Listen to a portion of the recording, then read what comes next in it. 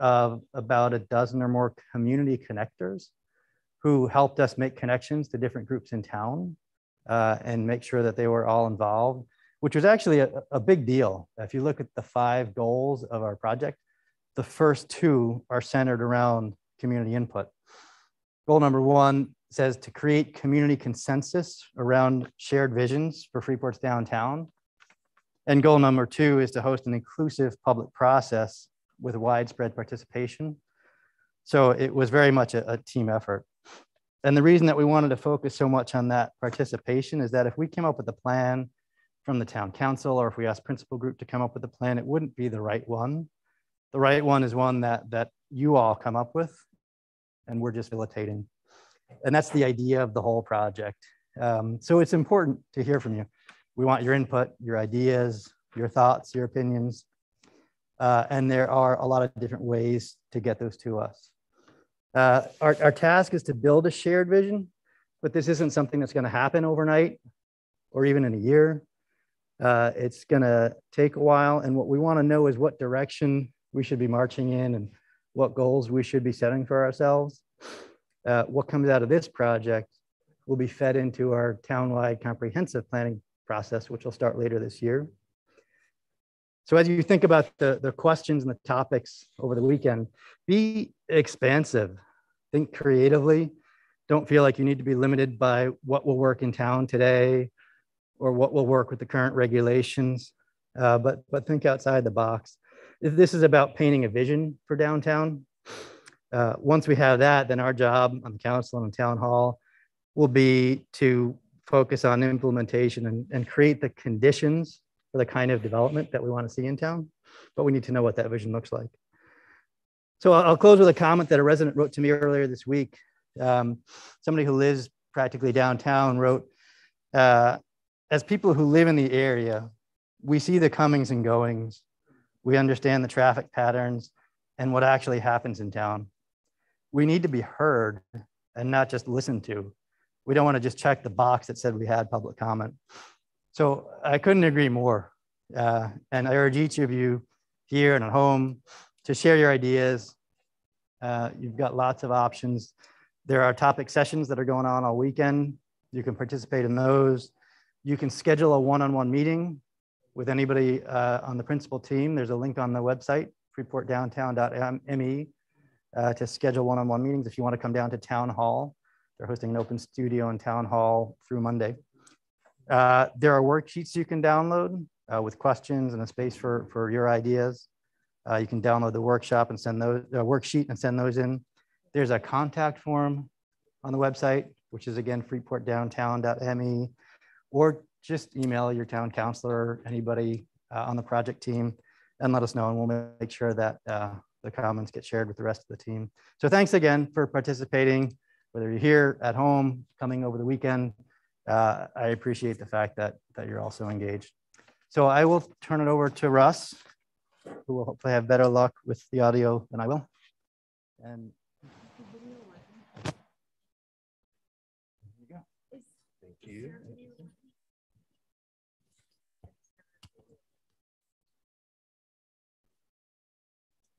Good evening, everyone. So we've got a bunch of people who are here virtually too. So we're going to be talking to, I need to articulate very well tonight. So take my mask off here for this. Thank you everyone to come, who came here physically, and everyone online. We're really thrilled to do this. This is the last in-person charrette we did was right before COVID.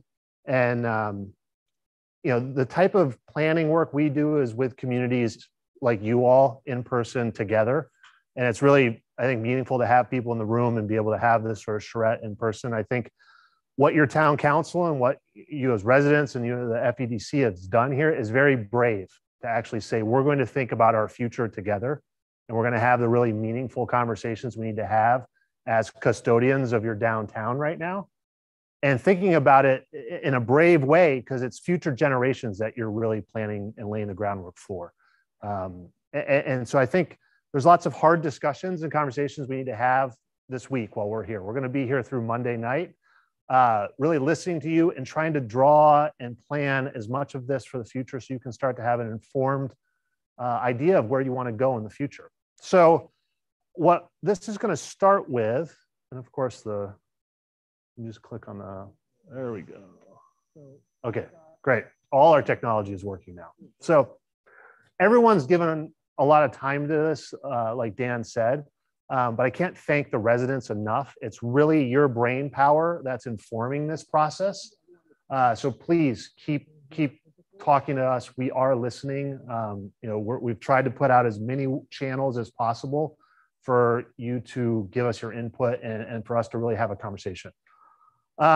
This started a while ago, really. We've been talking about this for a long time, and I really have to kind of commend the local crew for rolling up their sleeves last summer and trying to get some of this work to happen. We did this, we kind of tricked them into doing this to figure out how much is possible if you put your arms into it and you start to move things, but then how much needs to be adjusted to make things that are good for people and things that the community is telling us you want easier to do. So, a lot of this was really the success of the people that live in the community and who are working on Freeport. Great places are made by people. And I think that was the sort of lesson that we learned through all of the early action projects. And they have to connect with what people actually want to do in downtown and experience in downtown. So, a lot of folks did the town walk with us last winter, but it's those conversations around what happens that connects to the local community that is so critical. And it starts with your values. What are your values for the future? When decisions come down the pike later on, what are you going to use to kind of filter those decisions and make those choices? And a vision has to be informed by how it connects to the community.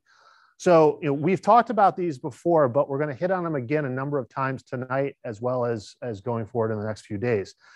The one that's sort of central is a downtown for all. Kind of, you've decided to bring it back to the community, to the people at its core. And I think that's an important piece for all of us to continue to discuss.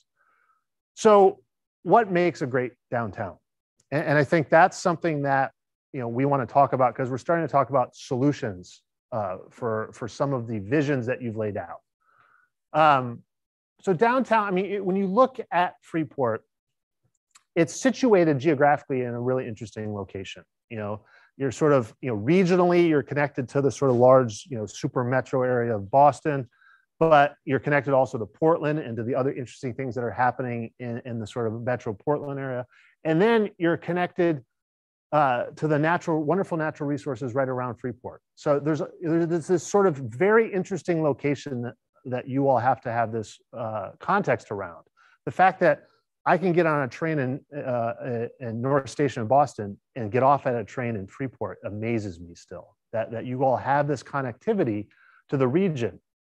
Then you've got this very interesting downtown. You have the bones of a historic downtown, and you have the retail presence of a mega super mall. You have an anchor that brings people by airplane here to shop. And it sort of started to over the last really 30 to 40 years, things have slowly started to evolve for downtown Freeport. And we've done a lot of analysis we're going to show you here tonight. We've even, we scanned the sort of core of your downtown with some drone footage to really understand what was going on and how things were relating to each other. And what's important about this image is, like, you see in this image all the parking lots. But what you see in this image is all the trees and all of the connection to the surrounding residential streets. And I think when you get on the ground, it's that sort of puzzle of what happens with this sort of buffer of parking around downtown, and how can we start to think about downtown as a neighborhood, another neighborhood within the larger Freeport community. So it was a neighborhood at one point. In the sort of height of downtown sort of manufacturing sort of company town mentality, it was around 2,600 people.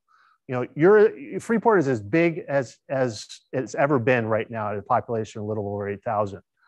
But if you look back, a neighborhood where all your daily needs can be met within walking distance is you need about 2,600 people to do that, where you have a grocery store, a hardware store, a lot of restaurants and cafes and diner and jobs.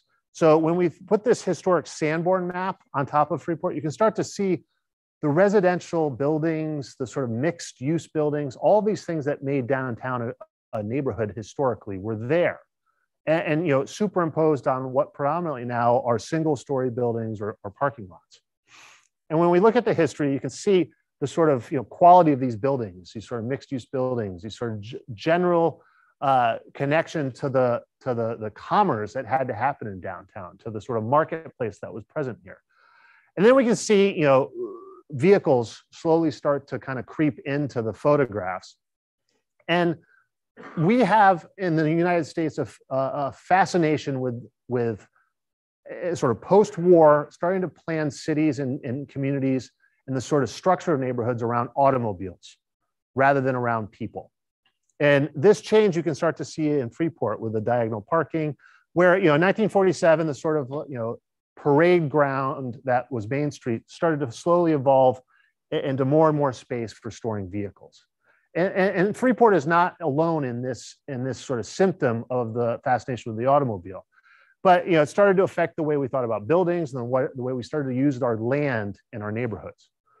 So you can see here in sort of the early 70s, we've got the sort of mill building that's there. That's the jobs. You can see some of the residential fabric that's now a parking lot. You can start to see the sort of the degradation of sort of the quality of the main street. So we start to see all these layers that were built on traditions that are thousands of years old. From 1940s to to really probably the mid 90s, those layers were all peeled away. The layers of sort of the heritage of the place, of how we built communities around sort of a more resilient, more sort of holistic way of organizing ourselves. Those were all peeled away. So what we're trying to do at the most basic level is build a more sustainable downtown. And how do we do that? So we look at lots of places have been thinking about this around the sort of world right now, and it has to do with this quality of a neighborhood. This is Lodo in Denver, and I show this because 20 years ago this was all parking lots and old mill buildings. So it's happening at a scale of city, but how do we actually start to think about sustainability at the scale of a small New England village, which is what you've told us you want? So one of the sort of fundamentals we've been thinking about is how do we put people first, and how do we sort of start to think about all the qualities of downtown around people. And I think this is sort of the idea of this New England's Village Center. When you think about a village, you think about bumping into people going around town, and you kind of have a collective network of people within a village that know each other, and they know each other by name. They maybe bump into each other. So there's this sense of gathering and community that you all have an aspiration for downtown.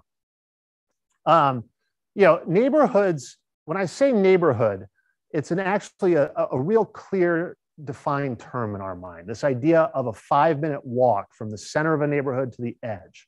The idea that you could, if you run out of eggs, there's a place you can walk or ride your bike to and get it. There's this sense of place where there's a center with a public space. There are these clearly definable neighborhood qualities, and those can be measured. They can be measured all sorts of ways. People probably, how many people have heard of walk score? Raise your hand. So walk score is one way of kind of measuring a neighborhood's quality. There's lots of other ones. This is sort of a livable index score, where Freeport is at 61. So you're a little above average, but so there's room for improvement. But when we start to look at all of these scores around how you start to look at the quality of a neighborhood, we can start to peel away what it really needs to do. And at its basic level, I think downtown is the heart of Freeport. It has to be where everyone comes to celebrate things. Everything comes to to talk about significant issues in the town square, the parade downtown. It's sort of the heart. And what I see here, the photo here is about bringing kids into a park right in a downtown, and them feeling like it's their park, and they have this sort of spirit and sense of connection and community to it. So when we talk about people, it's it's not, it's not for me. It's not for the sort of middle-aged person. It's for kids at, 7-year-olds, 6-year-olds, 5-year-olds, and elders, the 65, 70, 75, 80, 85. And why do we think about it that way? It's because, those are sort of the people that are most impacted by bad decisions, for the lack of we call this the bench problem. Older folks will be more apt to walk someplace if they know they can sit down and rest. Younger folks need a place to rest too. Moms or fathers, with kids. So there's these connections at the end of the sort of demographic spectrum around needs, and kids running around, a sidewalk. There's this sort of like back and forth between the age groups that need to be fostered. And when we look at the demographics in Freeport, we start to understand that you kind of have this interesting thing happening. You're not a total dumbbell where it's, very old folks and sort of, very young folks. You've got this sort of interesting aging population. And when folks that are aging want to stay in the community, and they might not want to drive from sort of the edge of town or out of one of the other residential neighborhoods to come into downtown to do their go to services or meet with friends, and they want to still stay in the community, where do they go? And I think that's a housing question around, as your community continues to age, are there options for them to live in a walkable place that could be downtown? So, we start to look at where the demographics are and sort of, where are they not? And how can we start to use those areas to provide some of the needs for the types of populations that want to live in Freeport or who are already here and want to remain in Freeport. And this is what I said as the bench problem. And you look at these benches; they're very intimate in front of CVS. And a number of the students who filled out a survey for us early on in the process talked about CVS as one of their favorite destinations. And we were sort of like puzzled by that, but it's the corner store, it's the candy counter, it's the soda fountain. It serves this role in the kind of life of downtown that Norman Rockwell painted pictures of. There's sort of this sense of tradition that is here represented by this store. So one of our early action projects that didn't get done was really fixing the porch on the corner store, providing a spot where people can actually hang out and sort of congregate. And it's these little pockets of activity that are about what the people are doing. And the fact that the kids are hanging out here is an important quality. The other thing is a walking problem. And this is something that there's some tension around. Some people have told us, we really like the walkable quality of downtown because everyone in downtown ends up being a pedestrian. You park your car, you get off the train, you get off the bus, but then you're walking. You might be walking a few hundred feet from your parking spot into the store, but you're walking. And, it was one of those things I kind of joked the first time we walked around Freeport with Dan and Mary and others, Tawny, was the chains in front of the sort of connection between Main Street and Bow. And I thought to myself, I'm like, LL Bean is this, sort of destination anchor, but you've chained it off from the rest of Main Street. Why? Oh, the cars are going too fast. Well, then why are you changing your behavior for the cars? Downtown should be a special place that's celebrated by everyone, and everyone in downtown ends up being a pedestrian at some point. So I think this walking problem needs to be the other way around. How can the cars behave better in downtown rather than the people? And we started to look at this and sort of, part of a downtown needs to be a really robust ecosystem. And we look to nature a lot of the times when we start to think about really complex places like downtowns. And when I look at this map, which is a map we created of just the land uses in downtown, at a very categorical or typological level, it's a lot of commercial. When I look at that, it's sort of say, wow, that's a fragile ecosystem. You don't really highly functional downtowns. This would be like a pointillism painting with lots of different land uses spread all over the place. So when we look at this, we say, well, where are all the residences? Where are all the mixed use buildings? Where are all the other services? How can this land use pattern be more resilient? And then we started looking and say, okay, well, we've heard a lot about parking from you all so far, and we know you've talked about parking for a long time. So I don't want to sort of, rehash that, but I do want to point out, the typological similarity. When we looked at the land use, we started thinking, wow, so it reminded us of something. And we sort of said, okay, well, let's look at the parking and we counted the parking, we sort of checked your data on the parking, but then typologically, we look at this is a parking donut surrounding a commercial core. It's very similar to a diagram of a mall, a regional power center mall. And we thought to ourselves, this is why they want us to come and help facilitate this conversation with the community. Because what we're hearing from all sorts of retail folks and what we're seeing ourselves is that malls are dying all over the country. So typologically, at a very sort of abstract level, downtown Freeport is more similar to a mall than similar to a neighborhood. And the malls are, as we know, are not surviving. So we need to change that, I think, at a very fundamental level. So that sort of was a puzzle that came out of some of this analysis. So this is another thing, you have to measure what matters, and you're measuring way too much parking. We've got reams of data about parking, but we have very little or no data about pedestrians, bicyclists, the sort of people that are using downtown. So I think there's this sort of flip that we have to have a conversation around, is like, if you want to be a New England village, you're not paying attention to the people, you're paying attention to the parking cars. So I think it comes back to this idea that we have to start to think about those values we've set for ourselves and what are the tools and the sort of strategic approaches to downtown that we can use to do that. Another one of these is the human scaled idea. This word gets thrown around a lot. You can look at Leonardo's, Vitruvian Man drawing. This has been talked about since, pre-Renaissance. But this idea of human scaled is a very important one because it has to do with the fundamental sort of geometry of us and what we need. So, a lot of folks maybe have heard about this, but this idea of the 15-minute city, the 15-minute town, this idea that you should be able to conveniently be able to run your life weekly and monthly and throughout the year within 15 minutes. And I think through the pandemic, we've all sort of experienced how important some of, our kind of travel patterns have shrunk and sort of, and we've been making more strategic decisions about how we, get around and what we go and do. But this idea of how do we start to become more local has become front and center for people through the pandemic. And this idea of a 15-minute city is a conversation that's happening at a global scale. And we started to ask, well, because of the transit access, because of the significant retail presence, because of the connections to nature and to other services like groceries and drugstore, you're almost there as a community. You just haven't started to kind of frame it properly. So, in this diagram, it's the 15-minute travel is an important one because it's spatial. You can ride farther in 15 minutes by bicycle than you can walk in 15 minutes. So a 15-minute walk is about a 5-minute bike ride.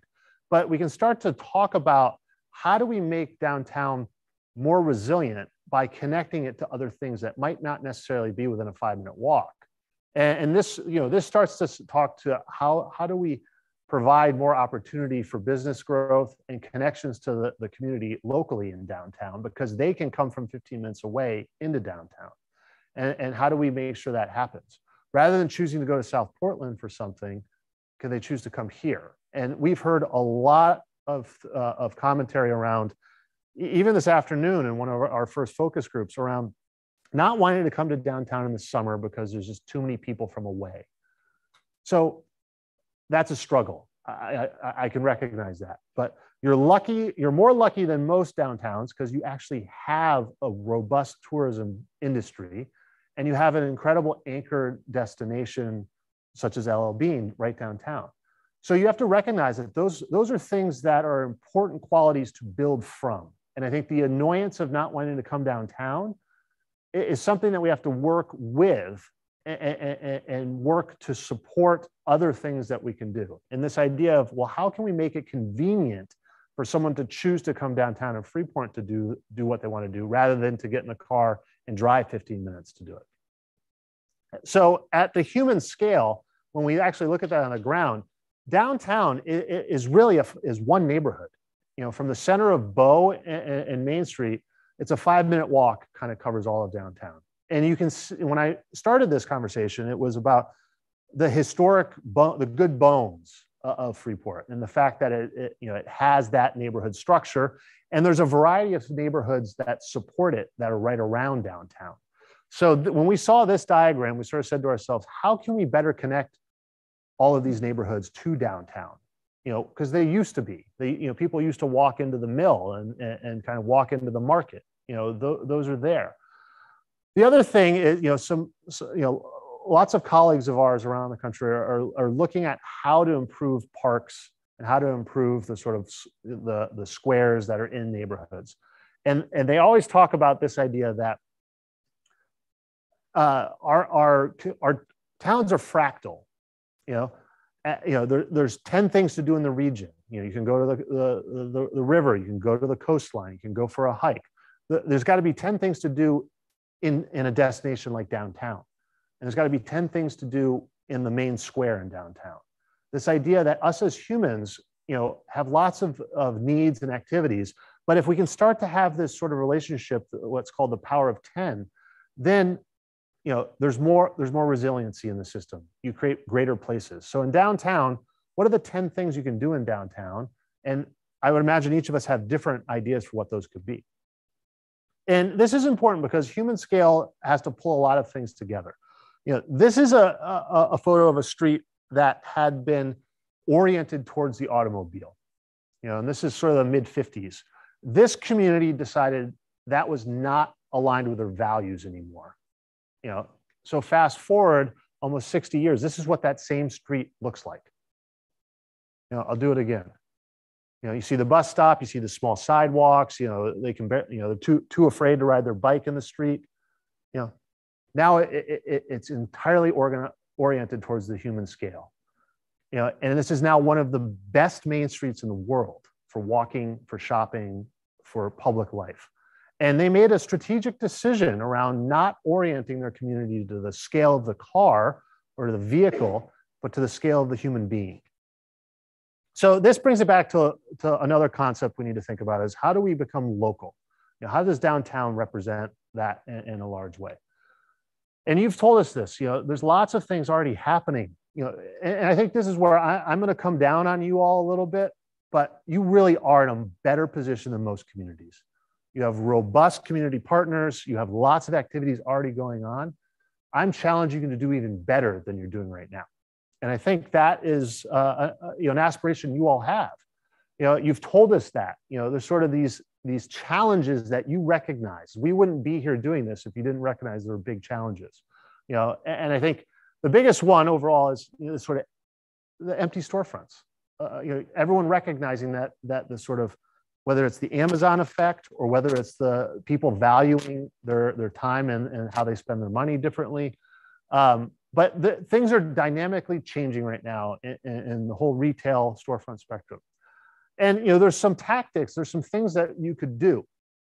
This is one. This is in Portland. It's a very inexpensive, in the scale of cost of buildings, this was an inexpensive endeavor, and it's very small. So it's of a price point that small local businesses that know there's a market can start in. And I think that's the thing. Local people can recognize, oh, I have a market.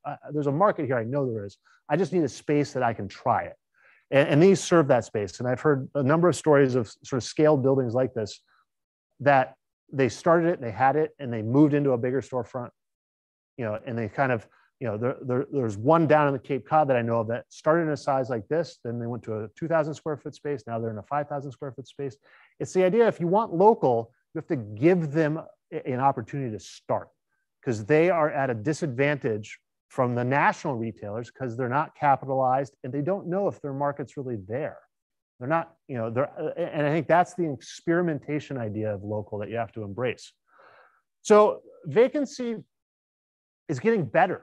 I think that's a message that you all have to talk about together, is that Freeport has exceptional opportunity and has an underlying quality that most downtowns don't have. But you do have some vacancy. That's true. You see it because the storefronts are empty, but we mapped it to sort of say, well, where is it happening proportionally the most? And I think each of these properties we could talk about in more detail over the course of Design Week, there's some very specific qualities or conditions at each of these that I think could be improved to help with the retailing of it. But I think there's also a larger macro sort of economic trends going on around retail, which the pandemic has accelerated. So, FEDC has been tracking this. I think you can kind of see the spike there that the pandemic set off, but it has been slowly declining. So vacancies are still an issue, but realistically, there's always 4 to 7% vacancy in a downtown in kind of a retail environment. Office might be 10% sometimes. If you're at 5% or 6% vacancy, it's a very, very hot market. Before 5%, there's other problems that happen. So I think that's just something to keep in mind, that vacancy is the thing you see on the sidewalk. But there's it's a symptom of other things that are going on. So how do you sort of help to correct that? So, we talked a little bit about some of these earlier today in the first kickoff kind of focus group, but you've got to recruit local passionate business owners. They are so focused on getting their business going, whether it's online or developing their product, that they have to be recruited. Someone has to actually go out and talk to their friends and talk to so-and-sos and acquaintances and find them and then convince them to come to downtown. I told the story about a record store. Like, someone opened a new record store in a community I saw recently, and it was going like gangbusters. I said, well, how did you know there was actually going to be a market for records? And he had figured that out. He sold the best needles for your hi-fi system turntable. He had the new vinyl. He had everything going on, but it was because of his passion towards that particular swath of the market that he knew there would be customers for him. So I think it's like, how do you recruit those people? You have to kind of find them and bring them into Freeport. And you've started to do that already. And I think this was another early action project that I commend you for. They're out there. Maine is a tremendous network of these people, whether they're makers, craftspeople, product people. They're out there, and they can start to see Freeport as a place where they can get a foothold into a storefront and be able to sell their stuff and grow their businesses. The second piece of this puzzle that you've told us a lot about is local food, having more options around food.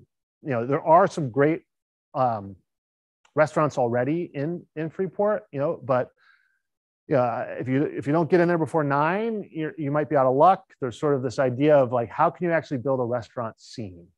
How can you start to actually create a buzz around the food opportunities in Freeport?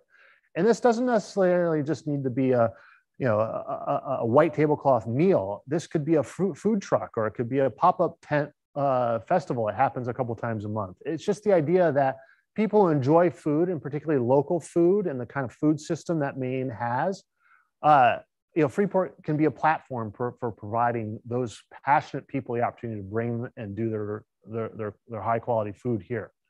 And we tested this a little bit. We sort of started to experiment with this. Had a lot of conversations with a few of the restaurateurs in town already. And it's this idea that it has to be a symbiotic relationship between them. And why do I say that? Restaurateurs in the restaurant industry, a chef might have an old sous chef that he knows wants to come and open his own spot, or a restaurateur might have a buddy or that has been talking about a new concept.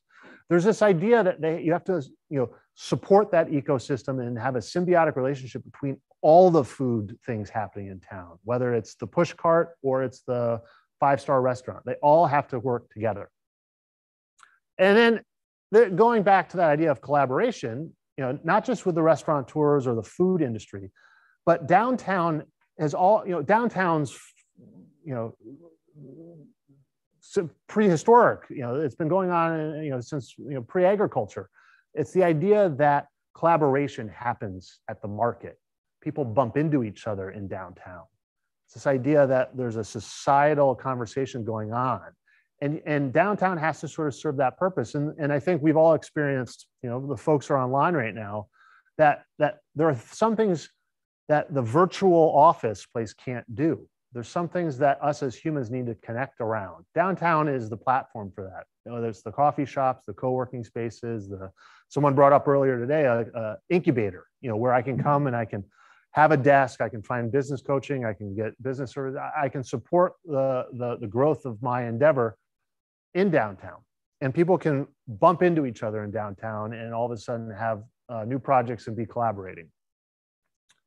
And then this is sort of part of a kind of strategy called economic gardening. The old idea was go out and be elephant hunting. We're going to go find that big 200-person corporate firm they're going to move in, or this big anchor retailer they're going to move in. That strategy still works in places, but more often than not, we see greater benefit from gardening, going around and trying to seed a lot of things, helping those companies grow, sort of supporting them with human infrastructure, with people that can actually help them. And you have some of those, really intelligent business owners in Freeport already.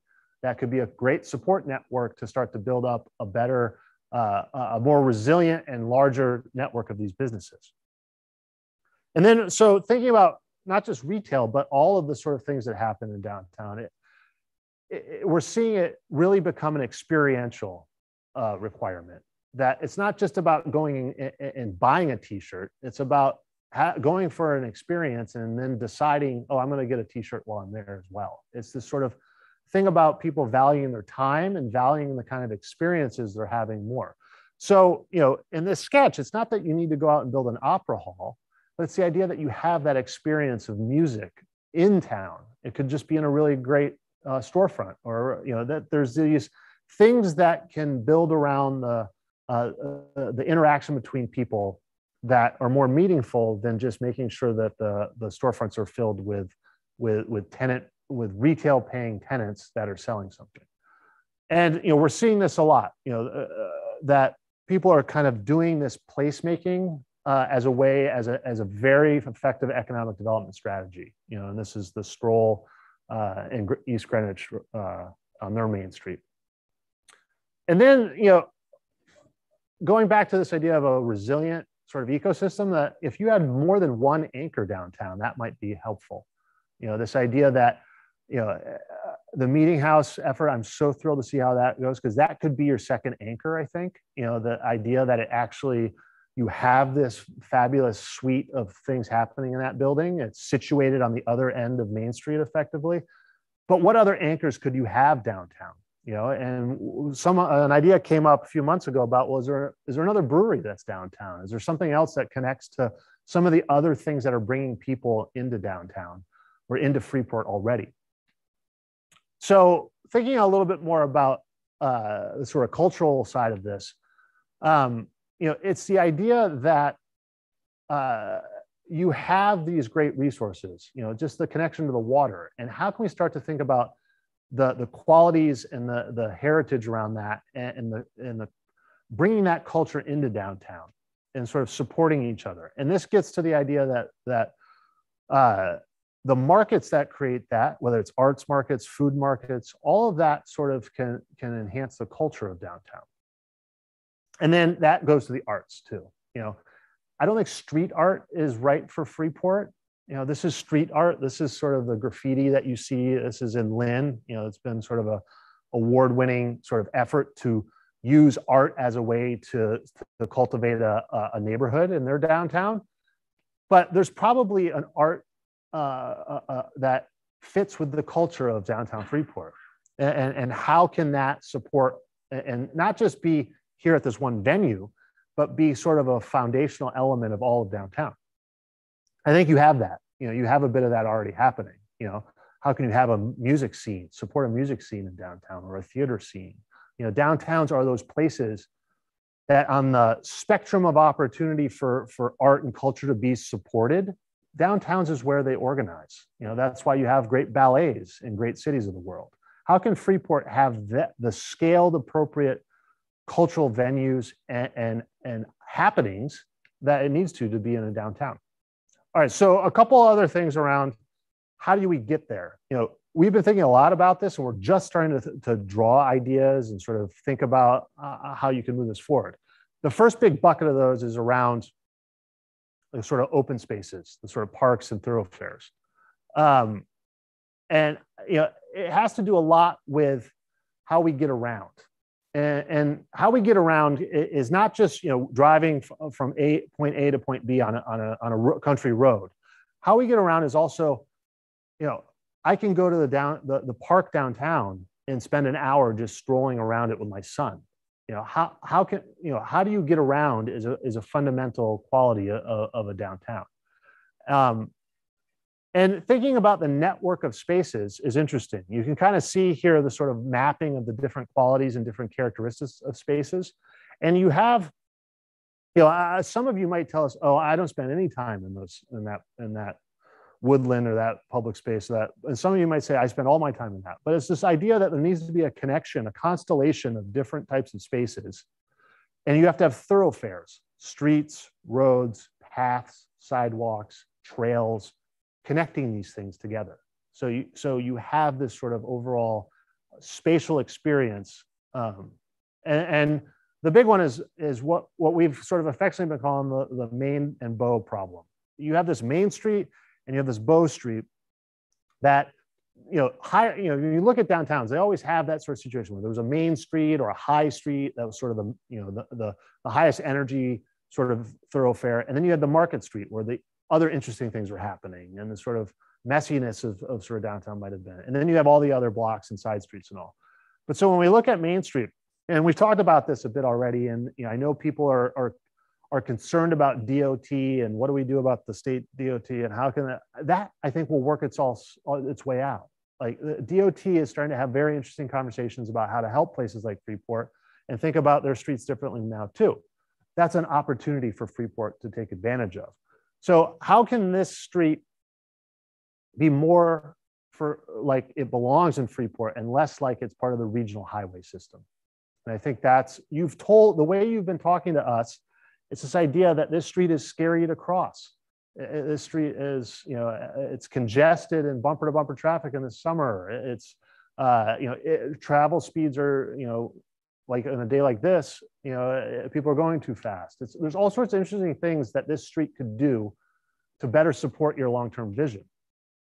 And it's sort of interesting when we kind of look at, rate the quality of these spaces.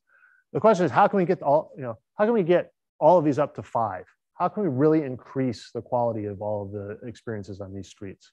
Where you've told us sort of in other surveys that you think downtown is walkable, but then we really asked you about it. Ease of walking, 2.2 out of 5. 5 being the best. So you're below. You think you're below average. So some of the quotes here, it's sort of interesting to start to, you all know this. You kind of, collectively, because we've been hearing from so many of you, these issues. You know that downtown has the potential for walkability, but isn't that walkable in the key spots? So people have solved this issue before. Okay, so this is a street in a downtown, that got totally butchered by their DOT. They just ran a highway straight through their downtown. This is that same street today. That community said, enough. We're gonna make Main Street for our neighborhood, our downtown, and our community. So they did a robust planning process and an urban design process, and that's it on the left. That's a Main Street, and that's another Main Street on the right. Which one do you think they enjoy more now? What's happened in that place is this transformation has not just been about the physical environment, it has actually brought the community closer together because they have this fabulous outdoor room to spend time in together now. So it's this idea that infrastructure change, which is timely and costs lots of money, actually leads to a stronger overall community. It's investing in the overall community. This is not just happening in the US, this is happening all over the world. Okay? This is a small village center. That's their Main Street there on the left. This gets a lot of truck traffic through this intersection. It's sort of a main sort of, shipping route. That's the intersection today. They decided to actually get rid of all of the traffic signals, get rid of all of the signage, slow all the cars down, all the trucks going through there. And they created what was called a shared intersection. It's a plaza where cars and vehicles and trucks and pedestrians and bicyclists all can kind of dance together. And it's been incredibly successful. So successful, they decided to apply the same treatment to their Main Street. They took out all the curbs. They took out all the crosswalks. They took out all of the stop signs, and they made their main street into a large plaza that invites someone in a wheelchair to cross almost anywhere. The cars are moving so slow that it's that safe. So I wanted to just show you this for a second, and I apologize online if you could hear it and not hear me. What is a real human scaled street about? And this is sort of the dance that you can see of what happens in a downtown when you get your streets right, where everyone is on equal footing. And you can just kind of see the dancing of activity in a very, very happening place. And it has to do at a really fundamental level about the quality of the street. What's the curb look like? You know, how fast are the cars going? You know, look at the kid just run out. You know, in the US, you'd be terrified. You know, and look, what's that thing doing? It's this idea that the public life of downtowns has to be, the infrastructure has to be informed about how the life is lived, about what has to happen there. And when you get it right, wonderful things can occur. You know, you get this sort of dance of the city, the dance of the neighborhood, the dance of the community. You know, and so it's just sort of this idea that we're just starting to understand this in this part of the world. And I think Freeport has this opportunity to be able to kind of be a leader in that. So part of the other idea of downtown is not just fix Main Street and Bow Street, but the side streets. And you might say, well, what do you mean side streets? You have side streets. They just are all parking lots right now. You know, it's this idea that you have these side streets that supported downtown, you know, the Main Street, you know, and you kind of have this hierarchy of streets in downtown. And this is the reason, largely, I think, because you don't have enough side streets, that no one wants to drive through downtown because there's so much traffic. There's no shortcuts. You as locals should have shortcuts to get through downtown, but you don't have those right now. That's a symptom of a larger issue, that you don't have a network of streets.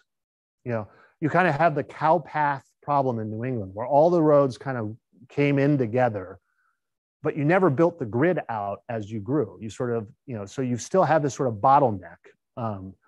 You know, so this is the Oglethorpe plan for Savannah. And why are we referencing Georgia and Maine? But the Savannah's block size is very small. You know, it's a very, very tight grid. I think it's like 200 feet by 200 feet. And they have these lovely parks sort of sprinkled throughout. So this is the original plan. This is a more recent plan that they've kind of expanded. And you can see they kind of lost their way for a while. You know, this is the original Oglethorpe plan, real tight grid, lots of parks. And then this is the expansion, where they sort of forgot about the good qualities of a street network.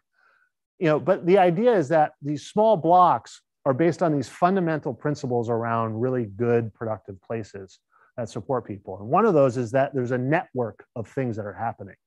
You know, so you can, you know, if there's a traffic jam there, I can go to the side street and then I can kind of cruise over that way. And then it's the same thing for walking. You know, great downtowns have a sort of variety to them. You're not just going to walk that same route the whole time. Well, I'm going to take this street today, or I'm going to go around this way. There's a sense of discovery. And when you kind of look at the street network, you can see that sort of, that pattern is kind of all coming into town. But what hasn't happened is the network of sort of small blocks that sort of support the public life hasn't really been clearly defined. Or when it was clearly defined, it's degraded over time. And we can see that, you know, this drawing, which is, maybe we can talk you through a little bit more, but this is sort of, all the streets are in black here. That's your main street, you can see. And you can see, like, just diagrammatically, there's no shortcuts. You know, but here we started to say, well, how do you create some shortcuts? You know, is that really a shortcut there to kind of bypass downtown? I don't know. You know, could there be another shortcut? There might be some power infrastructure.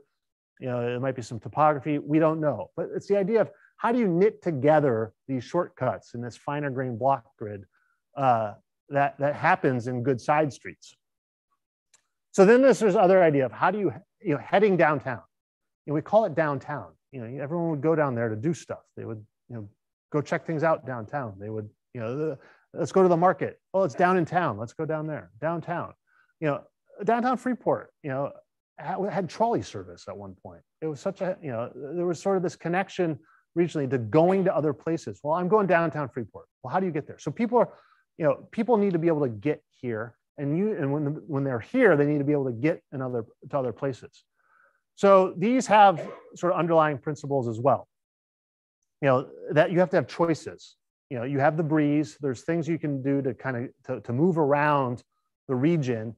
I talked about the Amtrak train already, but this idea that a good network, good side streets and how you connect to the larger world has to have lots of variety. And I think in a place like Freeport, it's not necessarily that you have, when we say good service, and we've been thinking a lot about this, it's that it's predictable. It's convenient, meaning if that trolley, if that bus is going to show up at 9:15, well, if it shows up at 9:45, my whole day's screwed up because I've planned around that 9:15 arrival. It's this idea of convenience. So if we want to have sort of Freeport be really high functioning and connect to the larger region, how can we make the transportation sort of connections more predictable and therefore more convenient and induce more people to use them?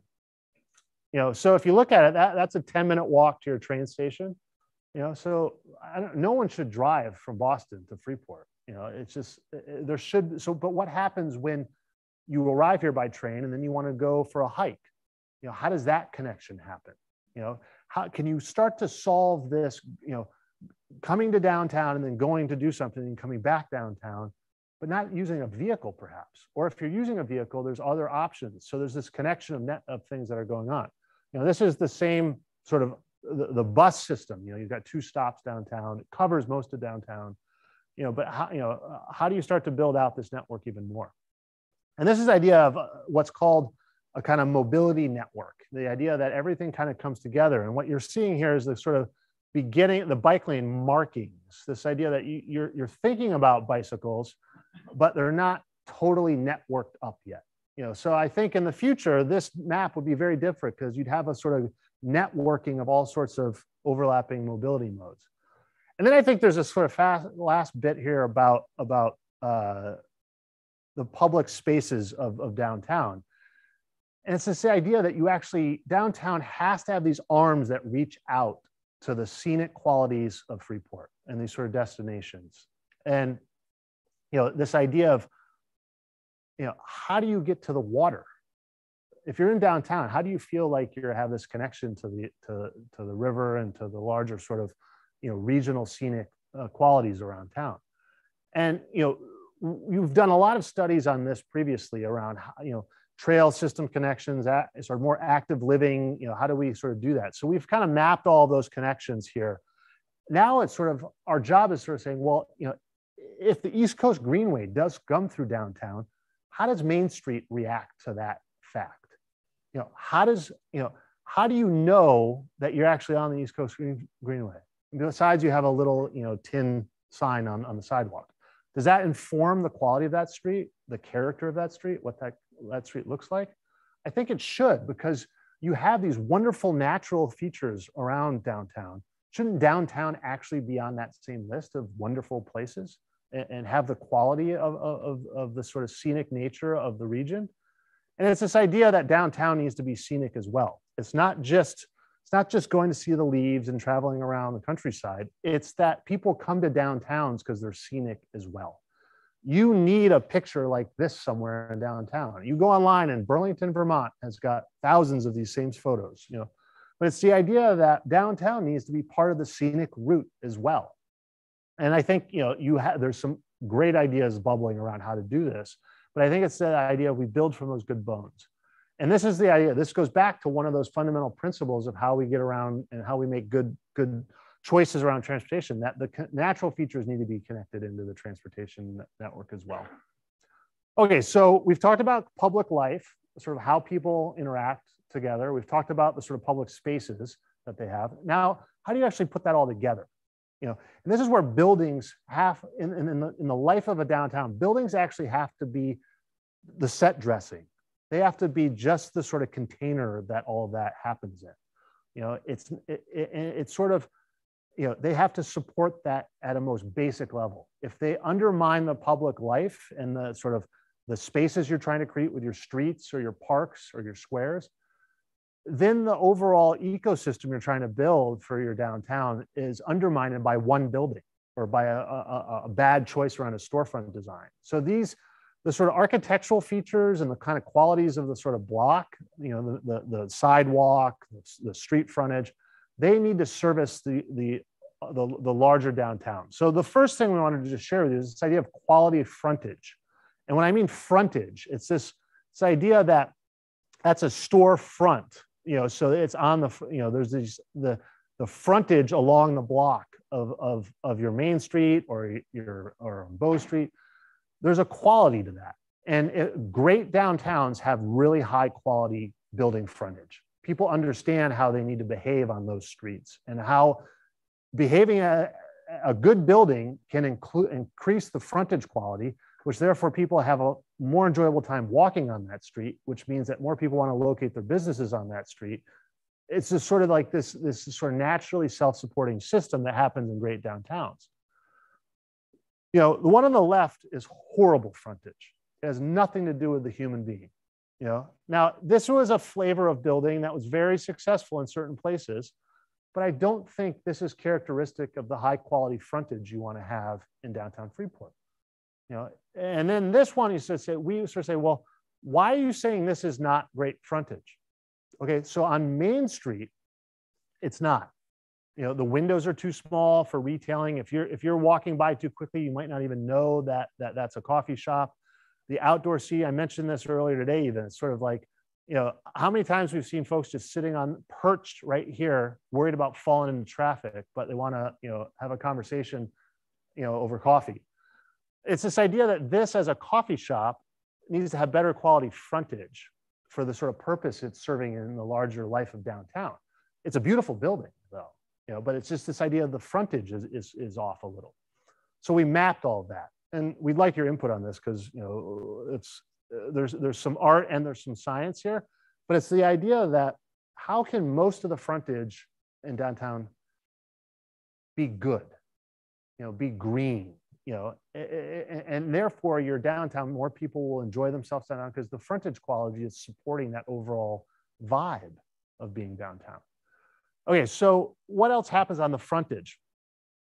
Parking. Parking is an element of frontage, and sometimes and I won't want to talk about it from a perspective of sort of two things: the teasing someone to convince themselves to get in their car to come downtown. Oh, I'm just going to run down there and get that, and I know I can get that spot right on the sidewalk. That 15-minute spot that's there, it's always empty. I can get that. So they decide to come downtown and park, and they it's full. Well, I'll just go in the lot and I'll go to do what I was going to do anyways. But you don't have a lot of that teaser parking. You don't have a lot of street parking at all.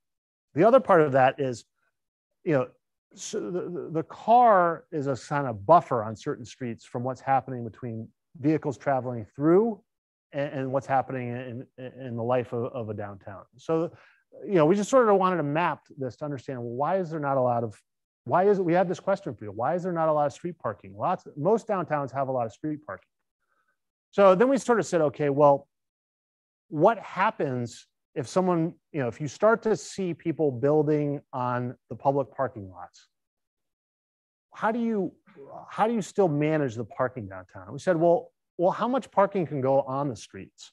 So we sort of said, well, from sort of the center of downtown, this sort of Bow Market intersection, sort of 100% corner.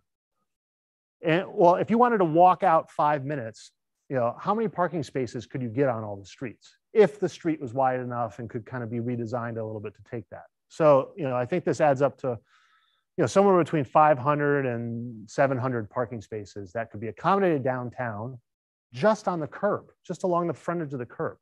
And this suggests a conversation we need to have is, what should that frontage be used for? Is it for storing cars, or should it be used for wider sidewalks, or should it be used for landscaping, more trees, more greenery downtown? Should it be used for bicycle facilities? You have that much extra space on your streets downtown to store 700 cars. Do you want to do that, or is there another way to use that space? So getting into architecture, what do these buildings look like? And we use the word vernacular. It's sort of the idea that in Freeport, they should look and feel like they're in Freeport. And I think that's this idea that there's a vernacular to it. You know, there's a dialect around the buildings that need to be built. And you already have buildings that you've paid a lot of attention to make sure they have a quality. Your McDonald's being the one that I talk to other people about a lot. But it's this idea that there's this architectural characteristic and quality that you want to have. And you have some of those already. You have a lot of great buildings. So, you know, we don't have to go far to point to the, well, what's the vernacular for Freeport? I'm not sure this is it either. I'm going to pick on this building a lot over the week, but you know, and the idea that, well, if people are going to start to think about new buildings more because you're positioned in the region and this larger sort of, you know, New England area, the access to nature, the quality connection to jobs, the options around rail, the, you know, outdoor lifestyle, you're perfectly positioned for people who want to live here. You just got to build them the buildings and the apartments and the townhouses for them to live here. Or, you know, I don't want to move out of my community, but I don't want to take care of my big yard anymore. So how do we keep the people that have been in Freeport and living here a place to live when they're changing habits around their life occur? And I think that's the idea of, you know, how do we deliver housing? You've told us a lot, like, why don't we have more people living in downtown? And how do we have more housing in downtown? You have to be careful about what kind of housing. I do not think you want the housing on the right here. You know, this is the sort of, you know, if you've been to IKEA or bought something from IKEA, it comes in this flat pack sort of box where you have to put it together. That's flat packed, put it together your architecture. You know, it comes out of boxes and it's panels and you put it together and it could be anywhere. Or do you want architecture that has a character and a quality that might be of a smaller scale and be more particularly oriented toward the vernacular of Freeport? And I think, you know, these are just some examples of different size buildings, but it's also connected to parking. And this is where housing and building buildings and transportation collide.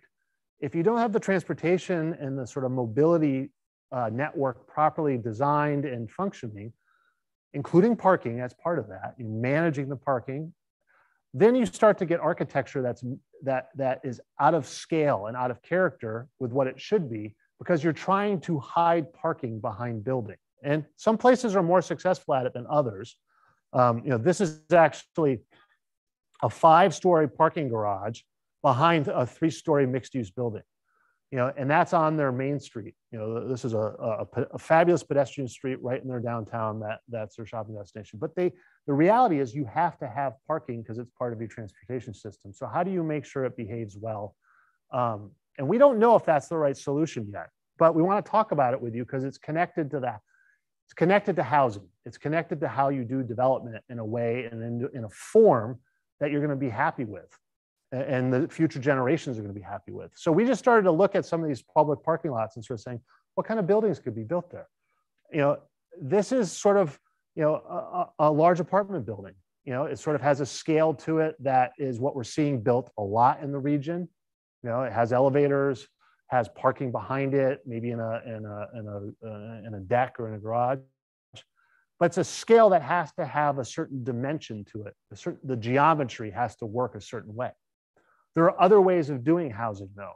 You know, this is one of them. This is sort of a more medium scale, where the building on the left might be big enough to have an elevator, but it might only have stairs. The building on the right could be a 3 or 4 unit kind of triple decker, sort of, you know, a very vernacular thing we see throughout New England. But that's a different scale, and that might not be a scale that the market will deliver on its own. You know, that's something that we're seeing communities recognize, that this is out of scale for certain places. How do we actually move the market to deliver these kind of buildings? And this is called sort of the missing middle. You know, these sort of middle scale buildings are missing from a lot of communities. They're not there. Or there's this smaller increment. There's a much smaller scale. This idea that you're building in what, you know, sort of we used to call rods. This idea that, you know, you can only find a tree big enough to span a certain size building. So you get these 16, 18, 24, 28 foot townhouses. And it was really about the size of lumber that could support the floors. And the idea that that increment that connection to the building material started to inform how downtowns were built out. So is that this kind of scale that you want to see throughout downtown? So I'm going to stop there because that was a lot to take in. But at the most basic level, downtown has to be about people.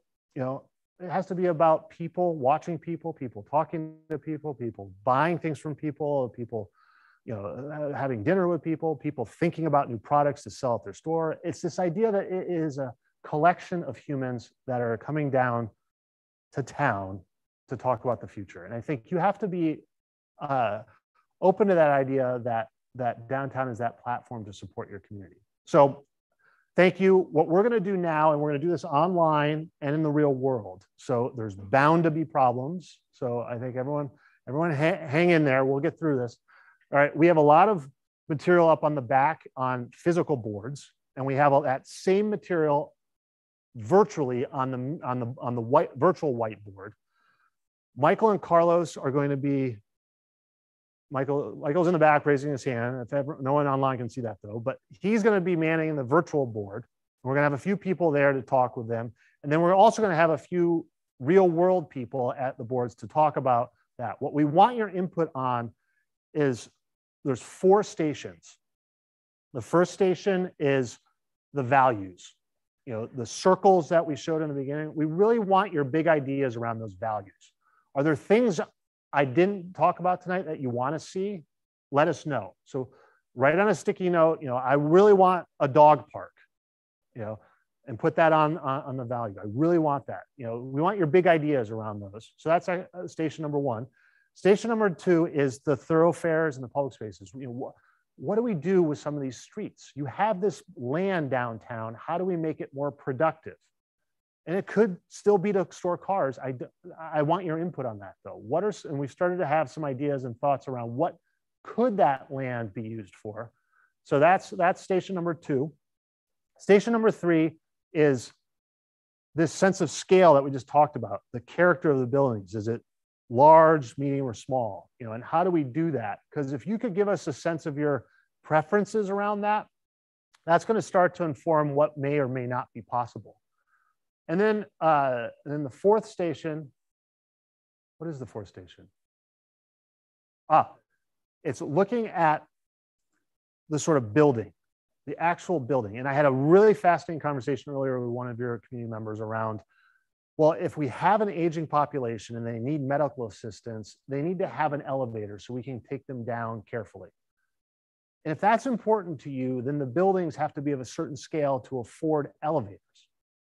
So that's going to inform, okay, well, how do we, if you're comfortable with a certain scale of building, how do we then overlay all these other conditions on it that need to happen? So there's sort of a station, a collection of ideas there where we want your input on there. So those are the 4 sort of stations that we want you to move around the board and move around the room and give us input on. And we'll have people there that you can ask questions and talk about. So thank you, everyone. We're really excited to kind of spend the next week with you. So let's get to it.